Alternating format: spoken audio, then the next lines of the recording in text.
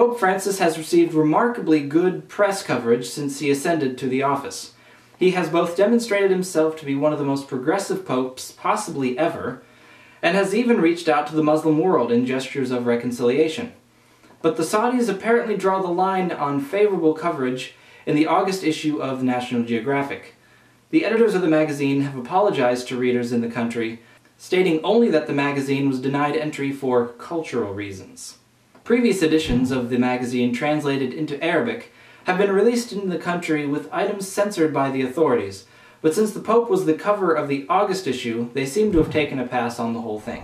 According to Islamic tradition, the Prophet Muhammad received the revelation of the Qur'an over a 23-year period ending in 623 CE. The first fully transcribed copy is suspected to have been created in the year 650.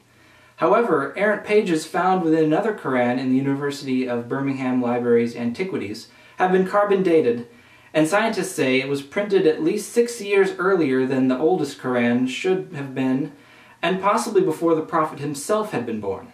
The fragments are believed to have been printed between the years 567 and 644 CE.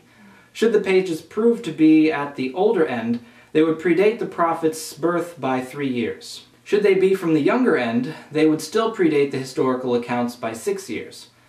There has long been a theory that Muhammad did not actually write the Qur'an, but that he and his followers simply borrowed, to put it mildly, or plagiarized, to put it honestly, pre-existing Bedouin philosophies, altering them slightly to fit a religious and political agenda.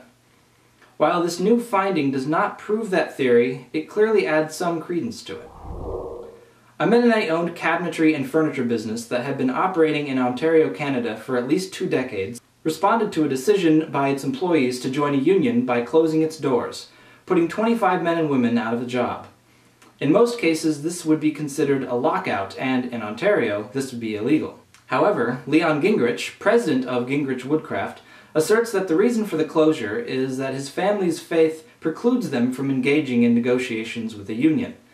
Said Stephen Boone, a representative of Okafor National, the union in question, "All I can tell you is this. This is against the law. You cannot threaten or intimidate workers and take action directly aimed at unionization, and that's what this employer has done here." For his part, Gingrich paid for an ad in a local paper to explain his position, which is rooted in the books of Hebrews and Romans.